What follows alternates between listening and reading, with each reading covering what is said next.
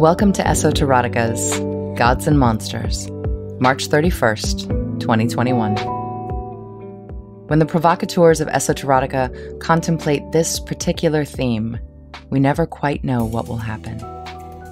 What we do know is that the delving into power exchange, the conventionally accepted ideas of what constitutes a god or a monster, the excavation of what is both divine and terrible within ourselves, never fails to leave us satisfied while simultaneously filled with even more questions than we had before. Desire, sex, love, each of these can make gods or monsters of us all, often both at the same time. Sometimes when people speak of us, they hit the mark of what we feel more profoundly than they could have imagined. This is Roux B Shears. Animal. He calls me animal because I am hungry. Empty belly, pawing at the kitchen door, hungry. Begging for sugar kisses, hungry. Willing to do tricks, hungry. Wanting so desperately to be full that I would put my own heart on a plate just to have a seat at the table. Feeling like every mouthful might save me, but knowing that it is only just sustaining. He calls me animal because I howl. In the night when the world is at peace, I am not. Lifting my head to the moon, I howl in rage and in heat, calling out for the restless, in need, for the hollow and the lonely. Come and find me. Make me your queen. I will dance naked with you in the woods as you worship more than just my words. Hunting each other's pleasure until the moon has set and the sun begins its rising. I am not howling for him, and I am not apologizing. He calls me animal because I bite, teeth holding on too tight, whether in threat or invitation. I always dig in. With claws clipped too short on soft paws, I draw cave paintings on his flesh in my favorite color, red. He calls me animal because I am not housebroken. I am messy, leaving coffee cup tokens of my esteem on windowsills and bookshelves. I scratch at screen doors and dig in the garden, leaving tracks, so I can never be lost or forgotten. He calls me animal because there are parts of me that are still feral. Still wanting to lay in the sun naked and sated, parts that want to both take and be taken. He calls me animal because he cannot remember my real name, only knowing me by the Morse code of bruises I leave in my wake. He calls me animal so that he can forget what I really am. Soft, fluffy violence, wearing a collar of compassion around my neck to assure strangers that it is safe to approach. He calls me animal. But temples have been erected for less fickle creatures. Entire religions have been built around beings more petty than I. So does that make me an animal or a god? Do you not beg for us both? Do we both not inspire fear as well as love? You approach the cage of the wild beast and only wish to set it free, just as you approach the holy altar, only listening for the answer key to life.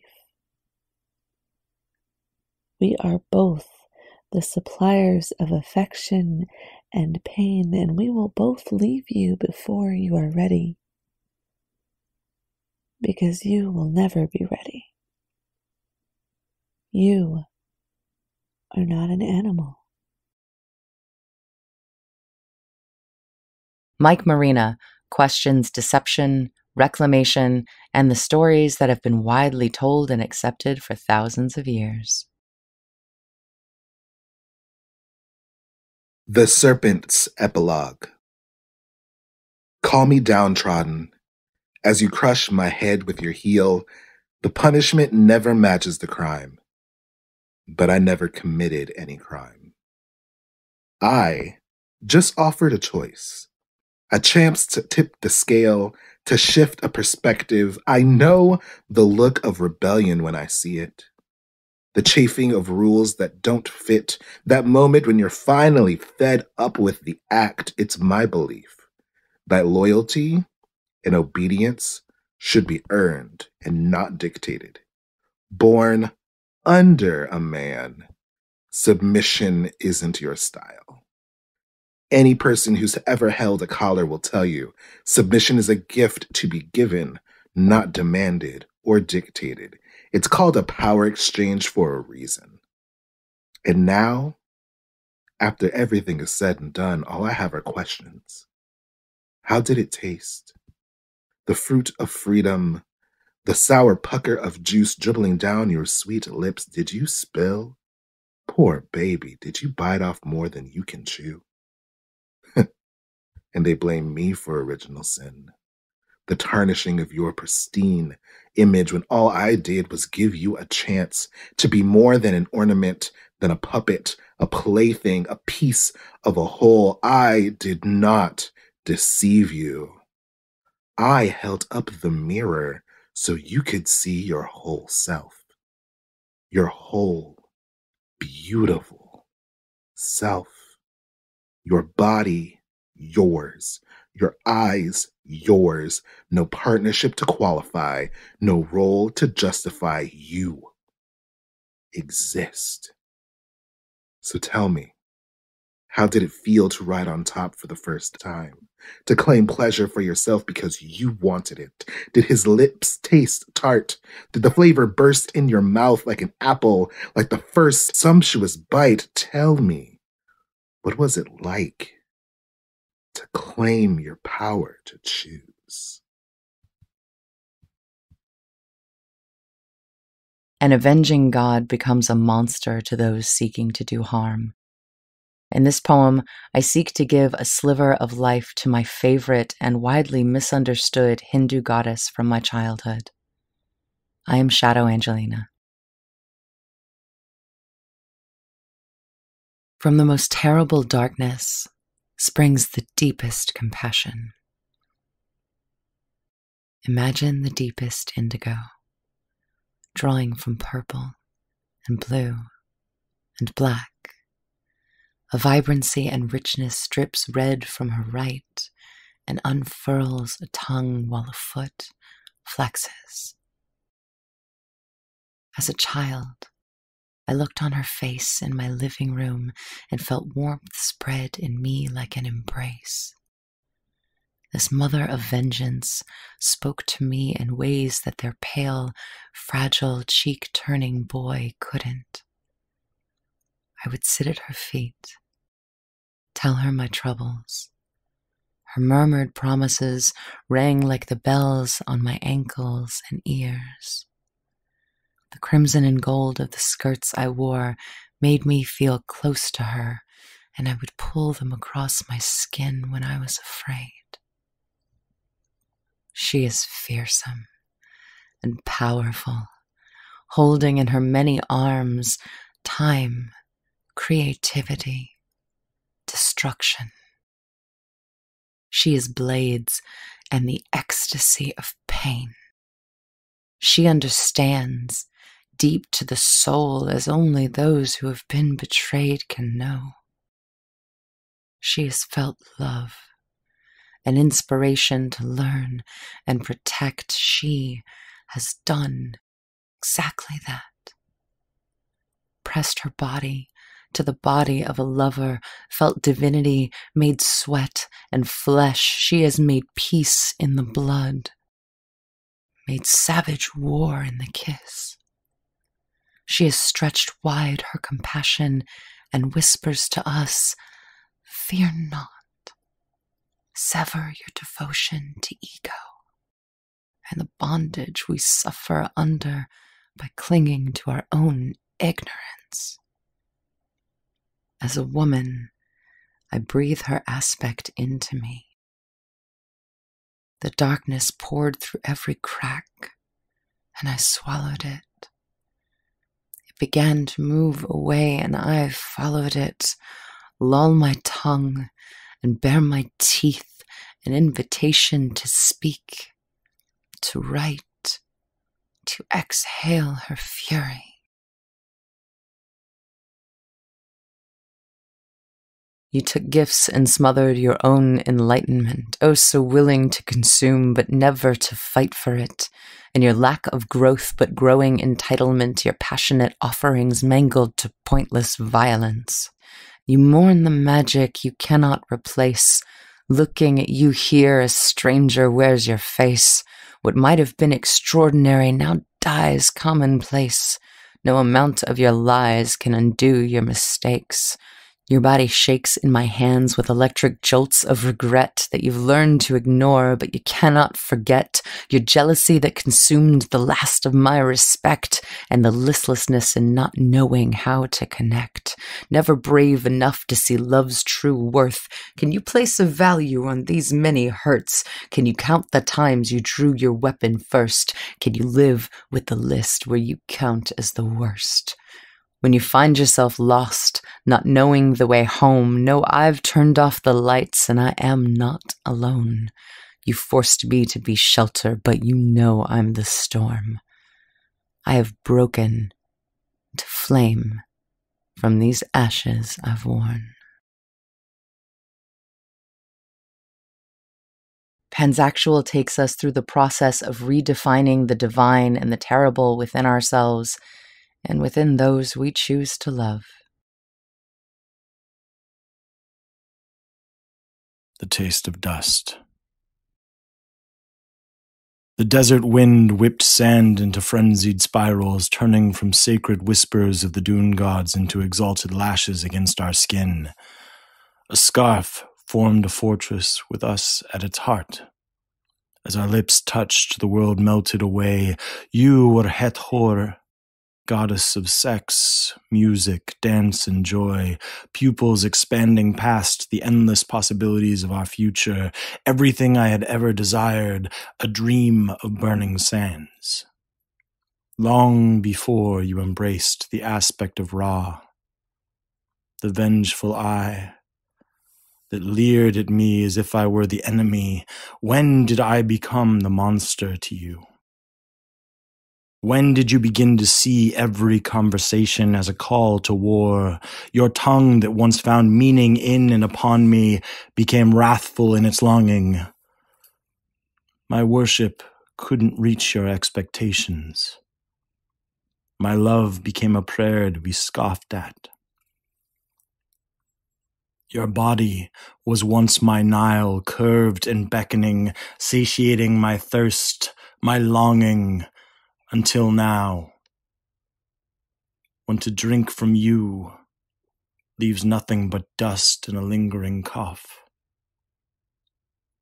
Brick by brick, I have broken down the temples built to you within me. Brick by brick, I have built boundaries strong enough to keep a goddess out. With the hand of your ire no longer shaping a misconception of me, I have become my own Prometheus, molding the shape of my existence slowly between these clumsy clawed hands. There is no rush. This is the process of a misconceived monster. becoming a god in his own eyes.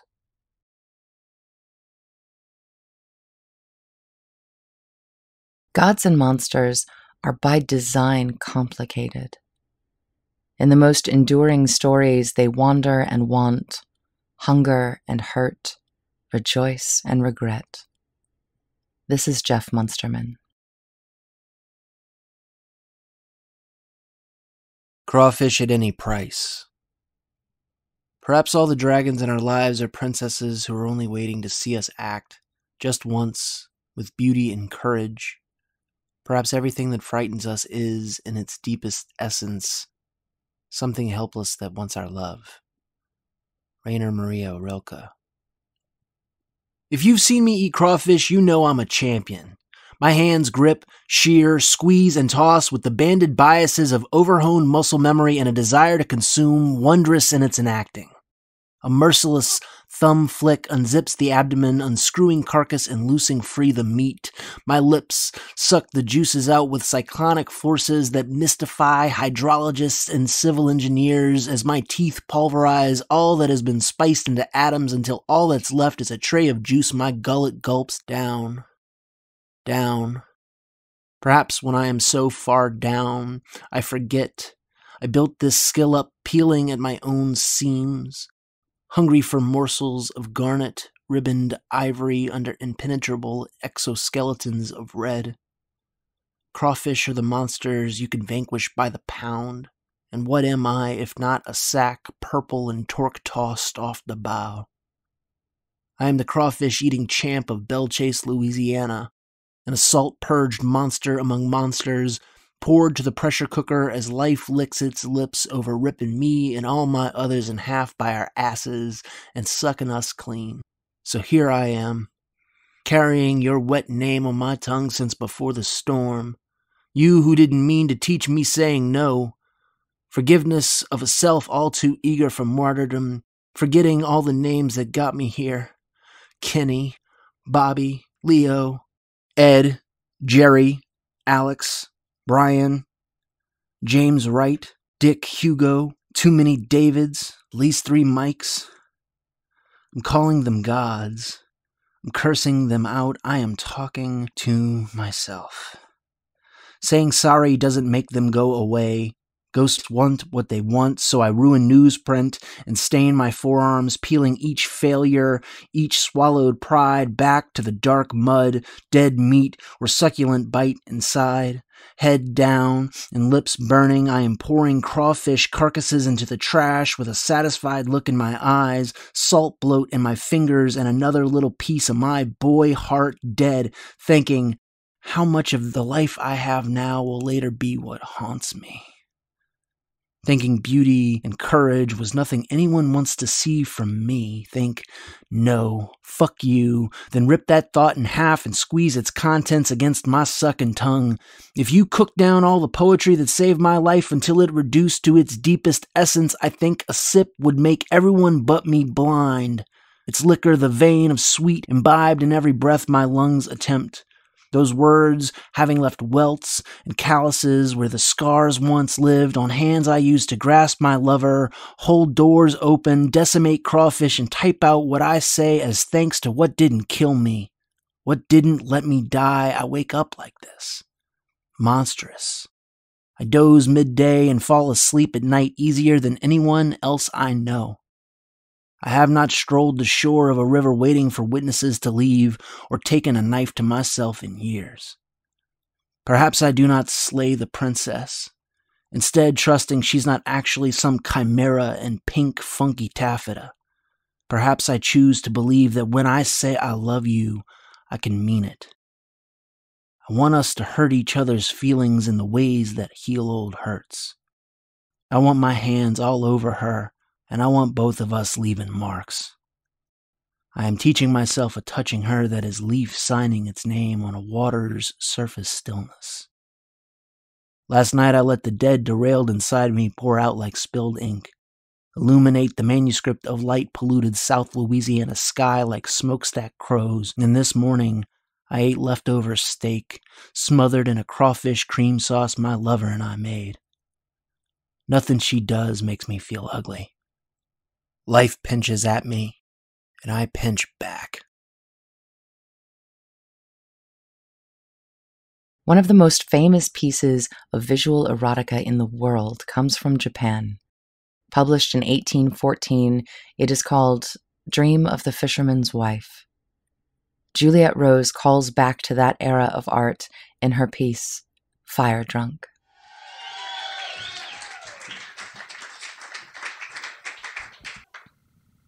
You moved through the ocean like steel, razor sharp, slicing through waves like it was your goddamn job and you were trying to clock out early. The fire cryptid in me saw sea, but not monster, when I looked at you, waiting for the day that you'd look back. And when you did, you saw me, flying too close to the sun as always, but you really saw me and didn't look away. And the light didn't even seem to hurt you. But maybe I shouldn't have been so surprised. After all, your home reflects mine. The first time you touch me, my skin starts steaming. My wings are sprawled against the shoreline, red, orange, gold feathers mottled with sand. Your 7 tentacles begin their ascent up my body, leaving barnacles like pinpricks along my legs. And I feel myself trying to breathe down into them, wanting to preserve them. These reminders that you've been here, that you've marked me like a fucking treasure map so you can find your way back. 2 of your tentacles suction themselves against my shoulders as 2 of them knead the inside of my thighs, and still 2 more behind you hold back the water, lapping over your back. Scaly like an alligator's, but somehow smooth and iridescent as green opal. Your 7th tentacle is so close to the entrance of my cunt that I can't stay still. And I lean up to kiss you while I still have air in my lungs. Your forked tongue tastes like salt as it grapples mine. Salt and seaweed and longing tinged with iron notes of old blood. You told me earlier about the last fisherman who tried to kill you. How you'd eaten his heart, which tasted surprisingly like seagull. We laughed together at that, and I told you the last heart I'd eaten, I charred so long all I tasted was smoke. Now you lick the side of my mouth as you slide your tentacled arm inside me, and I feel a flood between my thighs that has nothing to do with the sea. Your voice is breathy but guttural as you whisper with just the faint echo of a hiss. I know what you want. Black eyes glossy with lust and lips parted in an expression of something like triumph. You explore the inside of me. And my hips curl forward, welcoming the friction. To keep from crying out just yet, I arch my back and nip at your chest scales while you order me to look at you. I feel my heat, my fire rise so overwhelmingly, I know I must be burning you. But even as steam spirals around us, you don't look nearly as pained as you do hungry. I've never come this close to water before. And I feel you on top of me, muscular and snake-like and devouring me in ways I don't even have language for. When they called you monster, surely what they meant, my darling, was goddess. You aren't scared of me either, and in fact are perhaps the only one who could really hurt me or take me down, yet you choose not to. Maybe the same ones who called you sea monster were only ever scared of me because they wanted to take my power away, and maybe my only crime was not letting them. So it was easier to tell the world not to look at me too long than it was to feel fucking vulnerable. When I was 10 years old, I told my father that when I die, I want to be cremated in untempered flame and tossed to the roughest, saltiest waves anyone can find.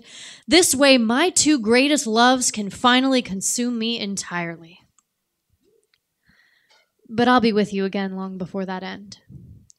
descending into brilliantine fantasies of blazing ships to inferno ruin for you, while you eat the hearts of their captains and we fuck each other into the warmest, wettest spaces between our two worlds. You can call me down to you anytime, really, my love. When the sun sets over the sea, all you have to do is look up at me. Love deliciously.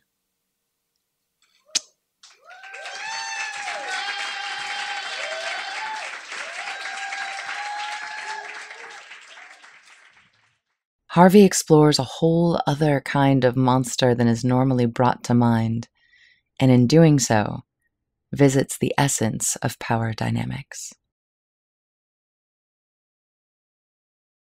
The most chivalrous fish of the ocean, to the ladies forbearing and mild.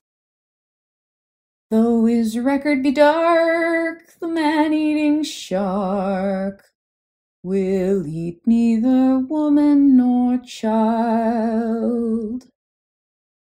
He dines upon seamen and skippers, and tourists his hunger assuage. A fresh cabin boy will inspire him with joy, if he's of the maturity age. A doctor, a lawyer, a preacher, he'll gobble one any fine day. But the ladies, God bless 'em, he'll only address 'em politely and go on his way.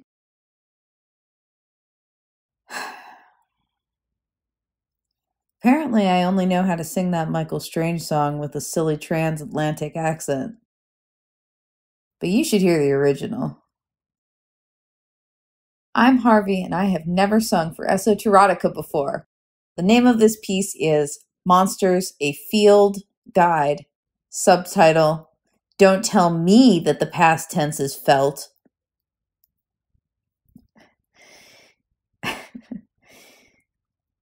Most days I'm the many-tentacled lake monster. But some days I'm the sweet baby deer, unassumingly, innocently dipping my tongue into a lake for a sip of water. It peers back into you, you know, the void. Of course, I try to be the many-tentacled lake monster I want to see in the world. And I'm not so much an unrelenting terror. Exhausting, rude.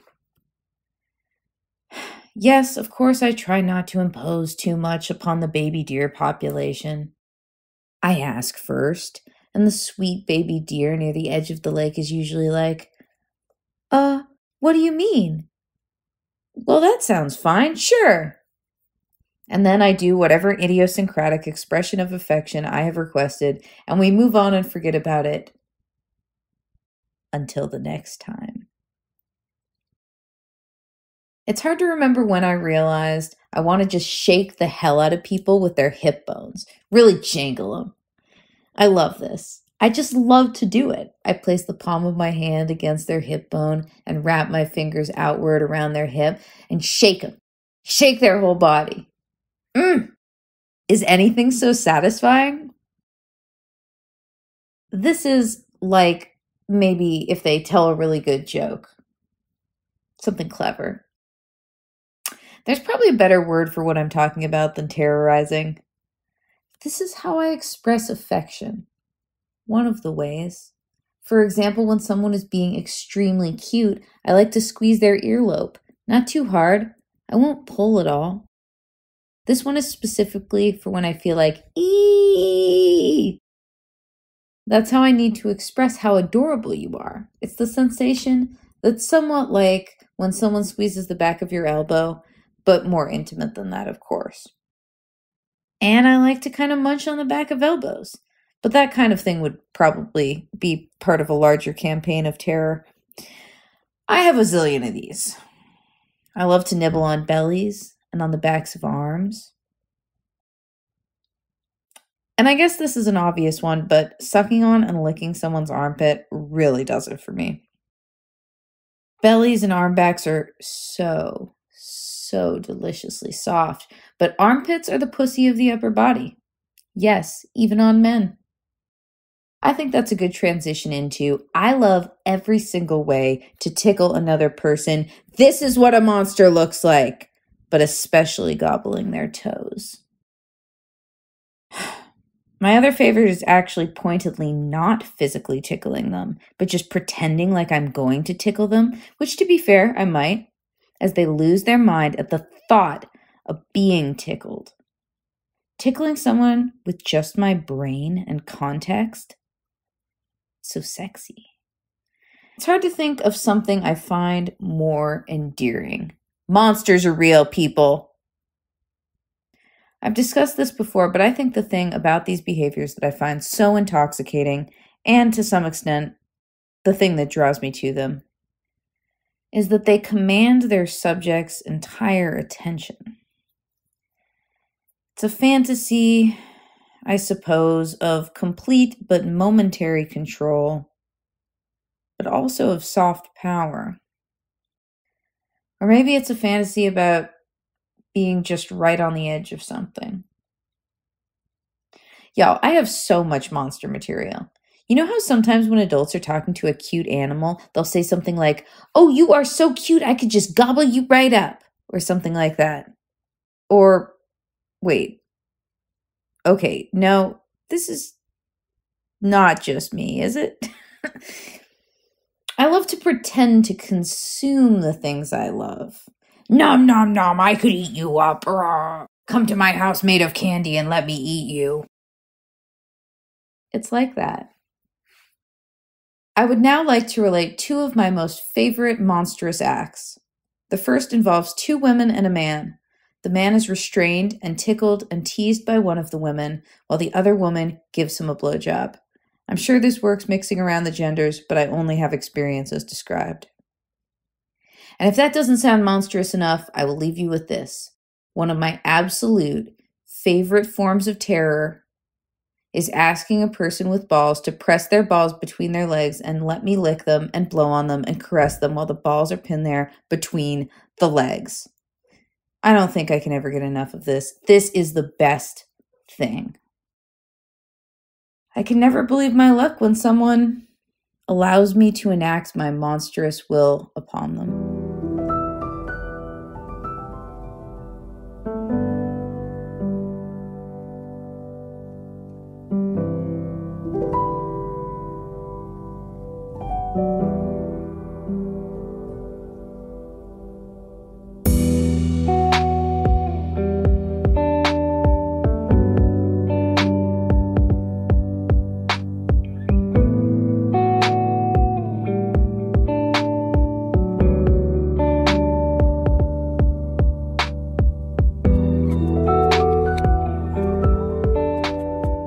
And with that, we come to the end of Esoterotica's Gods and Monsters. Did you know that the words terrible and terrific are born of the same root, and yet the current usage holds them on opposite ends of the pleasure and pain spectrum? Language, perspective, understandings all change through time, just as our understandings of what it is to be divine or monstrous. Interrogating concepts like these can enrapture entire lifetimes. I can certainly think of worse ways to spend mine. Join us in 2 weeks for our theme, Soft. Be it volume, textures, feelings, or moments, often Esoterotica's provocateurs are bombastic. This night is the opposite. From now till then, begin thinking about what brings out the softness in you. The gentle and vulnerable in each of us is not easy to keep coaxing to the surface. How do you protect it while still allowing it to thrive? Music tonight was Strung Low by Ketsa. If you're able, drop a tip in the digital hat. We would all appreciate it. Thank you for listening to Esoterotica, erotica from New Orleans. As always, a sign-off from our own Ame Sans Savant. Other than that, I know we can't wait to see you so very soon, but in the meantime, stay safe, stay sexy, and get fucked!